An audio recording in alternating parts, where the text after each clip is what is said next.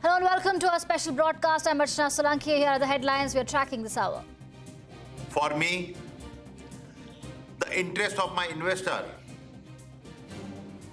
is paramount and everything is secondary. Gautam Adani puts on a brave face after an unprecedented move of withdrawing fully subscribed 20,000 crore rupee FPO. Adani says it would not be morally correct to proceed with the FPO and adds that the group's business operations have not been impacted. Adani Group has lost nearly 9 lakh crore rupees in market capitalization in 1 week. The Reserve Bank seeks information from banks on their exposure to the Adani Group. RBI sources say that it's a standard practice to seek information if new developments take place and regulated companies have exposure. We learned that RBI's central database may not have the latest information, especially those linked to pledged shares. बिना तथ्यों के कोई बात नहीं करना, please जाइए अपने zone पे जाइए. Opposition parties stage a walkout after Lok Sabha Speaker and Rajya Sabha Deputy Chairman refused to allow an urgent debate on the allegations of stock manipulation and accounting fraud against the Adani Group. Parties have also demanded a joint parliamentary committee probe and a Supreme Court monitored inquiry into the matter. Stock markets recover in the last hour, led by private banks and FMCG stocks. Sensex gains over 200 points. Nifty ends marginally in the red. Investors digest the US Federal Reserve's 25 basis points hike in commentary. The government moves to unclog the deal clearance pipeline. Centre's law officers say that the CCI's quorum requirement can be waived off. The Law Ministry allows the MCA to invoke the doctrine of necessity to allow deal clearances despite the required quorum of 3 members. That's an exclusive. Dabur and Titan report a soft third quarter. Dabur's profit and revenue miss estimates even though margins were higher than expected. Titan's revenue was above estimates, but it missed expectation on all other parameters. Shares of Facebook parent Meta rally even as quarterly revenue declines for the first time in its history. Mark Zuckerberg promises 2023 will be a year of efficiency, announces a $40 billion buyback. The top story this evening, Adani Enterprises has decided to pull the plug on its 20,000 crore rupee follow-on public offer, even though it was fully subscribed. The rare move, never seen before in Indian capital market history, caused panic across the Adani Group's listed entities. In a regulatory filing, the company said it will refund the FPO proceeds to investors, citing market volatility and the fall in its share prices as the reason. Adani stocks have been under constant pressure after American short seller Hidenburg published a report raising several red flags. Ever since the report was released, Adani Group's market cap eroded by nearly 10 lakh crore rupees. At its peak, the conglomerate's market capitalization was at nearly 25 lakh crore rupees. Just before the Hidenburg report was released on January 24th, the market cap was under 20 lakh crore rupees. Today, it stands at just over 10 lakh crore rupees. In a rare public appearance, Group CEO Gautam Adani said the FPO was being withdrawn because it was not morally correct to proceed with it. Adani also added that the FPO withdrawal will not impact existing operations. Considering the volatility of the market seen yesterday, our board strongly felt that it would not have been morally correct to proceed with the FPO. For me, the interest of my investor is paramount and everything is secondary. This decision will not have any impact on our existing operations as well as our future plans. We will continue to focus on timely executions and delivery of projects. Once the market stabilizes, we will review our capital market strategy. Meanwhile, the Reserve Bank has sought information from banks on their exposure to the Adani Group. Shreen Bhan joins us now. Shreen, what are you picking up?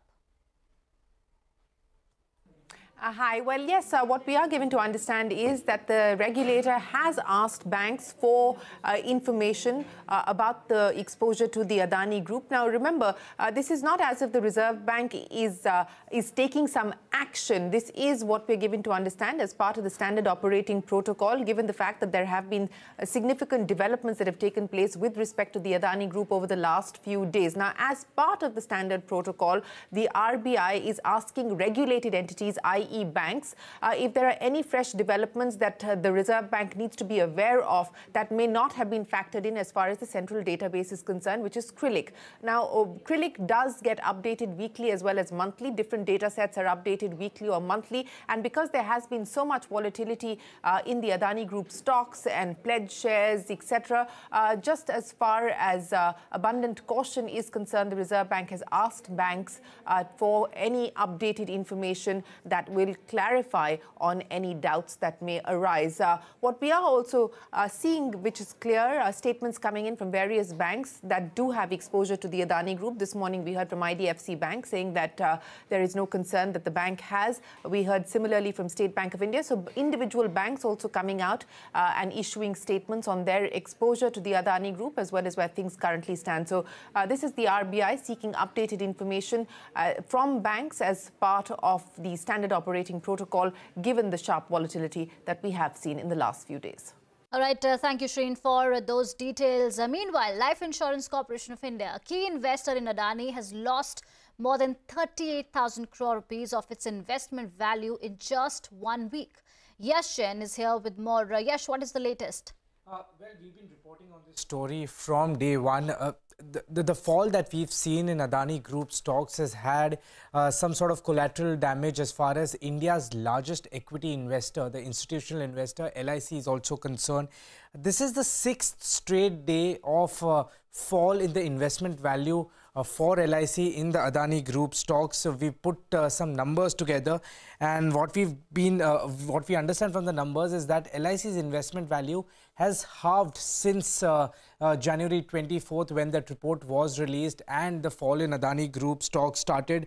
As of today, LIC's value, investment value in Adani Group stocks, that stands at 43,000 crore rupees versus 81,300 crore rupees on January 24th. We've also got another interesting statistic. Now LIC is left with just about 12,800 crore of investment profit in Adani Group stocks. Remember, this number on January 24th stood at 51,200 crore rupees. So numbers have fallen very quickly as far as LIC's own investment book in Adani Group stocks is concerned. But at the end of the day, if you look at LIC, we call LIC the largest institutional investors, and this is a very small portion of their total investment book. Out of the total AUM, Adani investment was just 0.97%. Out of the equity AUM which LIC has, Adani Group investments stood at about 8%. All right, thank you, Yash, for those details. All right, moving on. The Adani crisis rocked the parliament today. Opposition parties came together asking the government for a debate on the issue, raising questions about the exposure of state-run banks and LIC. There was chaos in parliament after both Lok Sabha and Rajya Sabha Speaker and Rajya Sabha's Deputy Chairman rejected the opposition's request. Both houses were adjourned for the day without any business taking place. Opposition parties are demanding a joint parliamentary panel to probe the matter or an investigation monitored by the Chief Justice of India. लोगों के हित को ध्यान में रखते हुए और जो ये LICs, SBI, दूसरे बैंक्स जो सरकारी इंस्टीट्यूशंस हैं दिए हैं, इसकी एक जांच होना चाहिए। इसके लिए हम इस चर्चा में डिमांड करना चाहते हैं, या तो जॉइंट पार्लियामेंट्री कमेटी हो या सुप्रीम कोर्ट के जो चीफ जस्टिस है उनके नेतृत्व में इसकी इंक्वायरी हो और डे टू डे रिपोर्ट भी जनता के सामने रखे। आप भारत बैशिंग ब्रिगेड के एजेंडे को जो है वो आप देश में लागू करना चाहते हैं क्या? देश पे हावी करना चाहते हैं क्या? देश को हाईजैक करना चाहते हैं कि उस पार्लियामेंट की प्रोसीडिंग को हाईजैक करना चाहते हैं इस तरह के नॉन इशू और इस तरह के गैर जिम्मेदार इशू से? All right, a quick programming note. Catch the Budget Architects live today from 5 p.m. onwards on our special broadcast, The Budget Verdict. Union Minister Nitin Gadkari will be speaking exclusively to Shireen Bhan on the government's roadmap for the road, transport and highway sector. We will also be speaking to CEA Anant Nageshwaran and Niti Aayog CEO Parmeshwaran Iyer, top budget makers, Revenue Secretary Sanjay Malhotra, DIPAM Secretary Tuhin Kanta Pandey and CBDT Chief Nitin Gupta will be joining us to explain the budget math. We will also be bringing you exclusive interactions with CBIC Chief Vivek Jory, Renewable Energy Secretary Bhupinder Bhalla and DPIIT Secretary Anurag Jain. Meanwhile, the stock market saw some wild swings. A late recovery led by private banks and FMCG stocks took the Sensex higher by 200 points. The Nifty ended marginally in the red despite the late pullback. Overnight, the US Federal Reserve announced a 25 basis point rate hike. Federal Chairman said that the disinflationary process has begun. However, he also cautioned that it's too soon to declare victory over inflation. I would say it is a good thing that the disinflation that we have seen so far has not come at the expense of a weaker labor market. But I would also say that that disinflationary process that you now see underway is really at an early stage. It would be premature, it would be very premature to declare victory or to think that we've really got this. All right, moving on, life insurance stocks continue to witness volatile trade a day after the union budget, although a few stocks recovered in the last hour. The budget proposed taxing payouts received from life insurance policies issued after April 2023. If the total life insurance premium paid in a year exceeds 5 lakh rupees. Shares of HDFC Life is among the top losers as it has a large share of large ticket policies as compared to other players. On to a CNBC-TV18 exclusive. The government has moved to unclog the deal clearance pipeline. Centre's law officers have said that the CCI's quorum requirement can be waived off. The Law Ministry allows the Corporate Affairs Ministry to invoke the doctrine of necessity. Parikshit Luthra is here with the details.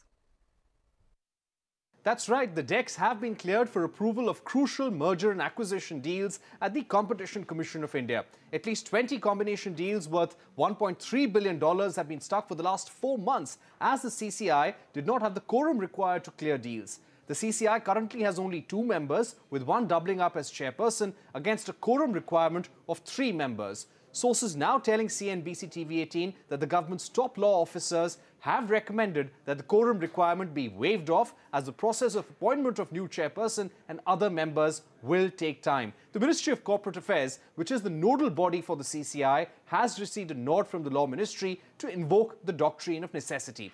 We hear that the approvals for the first set of M&As may come as early as this Friday and more deals could be cleared next week. CNBC-TV18 had earlier reported that the CCI had approached the Ministry of Corporate Affairs to waive the quorum requirement as the process of approving M&As, FDI proposals and corporate insolvency resolution cases had been badly hit due to the lack of a full-time chairperson and the required quorum.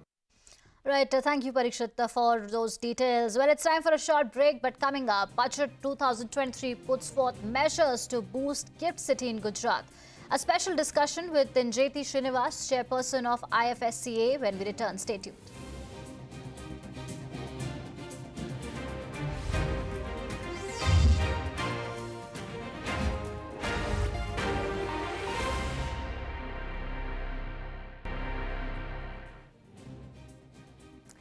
Welcome back. You're watching CNBC TV18. Now, the union budget, remember, has also announced several measures which gives more importance and big impetus to Gujarat's Gift City and the International Financial Services Centre on the whole. It currently houses many of these financial services companies and is also gaining more traction. In terms of some of those important announcements in the budget, there was delegation of powers under SEZ Act to IFSCA and single window clearance given amongst all the regulators put together, permitting acquisition financing and also enabling arbitration and other ancillary services. These are big moves, and let me welcome on the show Njeti Srinivas, who's the chairperson of International Financial Services Center Authority and is also really been instrumental in creating this as a hub for India. Njeti Srinivas, always a pleasure to have you on CNBC TV18. Now, my first question, what are the big highlights and impact of the Budget 2023, which is really going to give a boost to Gift City IFSC? So I think it's a sort of watershed moment for the Gift IFSC. Yeah. Given its importance as a project of national importance, government in the previous years also has been giving support in various ways, but some of the very impactful decisions have been taken in this budget, and one is further empowering the authority to become a unified regulator. So there will be a single interface as far as the investor is concerned for obtaining approvals. So one of the decisions is that since the IFSC is located in a SEZ, all the approvals required from the SEZ angle, now those powers are being delegated to the IFSCA. So that is one part of it. The second part of it is that when a domestic entity sets up shop in the IFSC, if it's a regulated entity, they may require approval or NOC of the domestic regulator. Even for making offshore direct investment, they would require the approval of RBI. Now, all these, as of now, separately, the investor has to make applications and obtain all the approvals. And sometimes the cumulative time which is taken becomes, longish. Right. So I want to ask you that now that this delegation of power has taken place and IFSCA under your leadership is a work going on under progress right now, in how much time will you be able to create this single window clearance? I think it's work in progress already. Yes. Because, it's a little complicated because what happens is, we have certain requirements. We have our forms. SEZ has its forms. RBI, SEBI, everybody will have. So what we have really done is to minimize the burden of the applicant. We have seen what is the common pieces of information all different regulators and agencies require. And we are trying to have a system where there is no duplication. So when the form is filled up, there will be one common part where those pieces of information will be through an API system shared for the other regulators also. And the regulator specific information only will be filled in, by the applicant. So right. One is that the information burden on the applicant is reduced. Second, it's a time-bound approval system. Yes. And the sequence of which approval has to precede which approval. Yes. And approval has to follow which approval. So it's a very tightly controlled thing. So I think it will be very beneficial. And if I want to sort of indicate something similar in the corporate affairs, when you incorporate a company, you have what's called the Spice Plus, which actually through one form, you get 10 different approvals, yes. Including STN and, the labor, EPFO and all those approvals. So this is modeled on that. Yes. We are working on it, and hopefully in less than 6 months, this should become operational. Okay, less than 6 months. That's a clear headline coming from you for many aspirants of the Gift City. But in Njeti Srinivas, one thing that really caught my attention was the acquisition financing to be allowed by the banks which are going to be present. How is this going to work? Have you already seen interest from the banks? Give us some little more sense into it. Yeah, so I think, acquisition finance is quite popular overseas. And today we have a fairly decent concentration of foreign banks in the GIFT IFSC. I think there are 10 odd banks. And they have been, making requests to be enabled to do acquisition finance. There are some limitations in the Banking Regulation Act, which say that a bank cannot hold more than 30% shares in a company or cannot deploy more than 30% of their share capital, for a company. So this has become, in a way, an impediment for acquisition finance, because typically when you do acquisition finance, your security is the shares, both of the company which is acquiring and the company which is being acquired. By this sort of carve out, the foreign banking units will be allowed to do this. Right now, because the Reserve Bank of India does not allow the Indian banks to do acquisition finance beyond the prescribed limits. Yes. You can't have more than shares. I'm afraid the Indian branches of the Indian banks would not be able to do it, but the foreign IBUs, IFSC banking units, will be able to do it.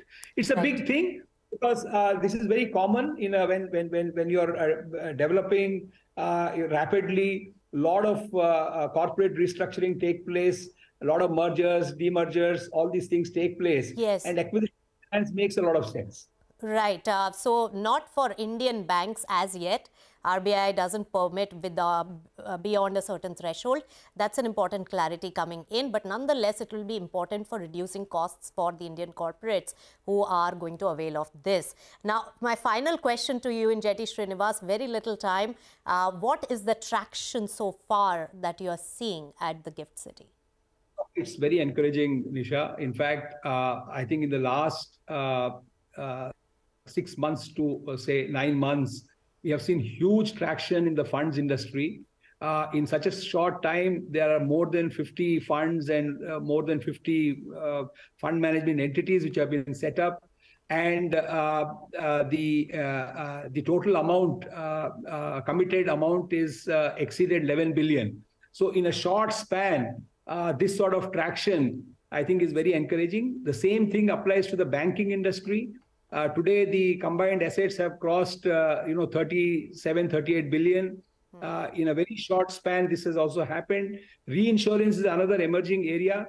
But I would just conclude by bringing to your attention one major announcement which the FM made, and that is offshore derivative instruments. Now, this is a very important thing. I mean, commonly referred to as participatory notes. In the past, we have had a mixed response to participatory notes because at one point it peaked, it was over 4 lakh crore. Yes. Now, what's the participatory note is basically foreign investors not actually registering themselves in the Indian capital market, but being able to take this as total return swaps from the banks. Yes. But today it still exists, and it is concentrated in France and Singapore. And the idea is we should not export our capital market abroad. We should not export our financial market abroad. Yes. We have it within our own country, and because we have capital account convertibility restrictions, this is the place where you don't have it. And we should be the net importers of financial services, and that's the center that you're creating. Injeti Srinivas, always a pleasure speaking to you. Thanks so much for joining us. With that, it's a wrap on this special broadcast on Budget 2023 Impact, and news and updates continue on the other side. Stay tuned.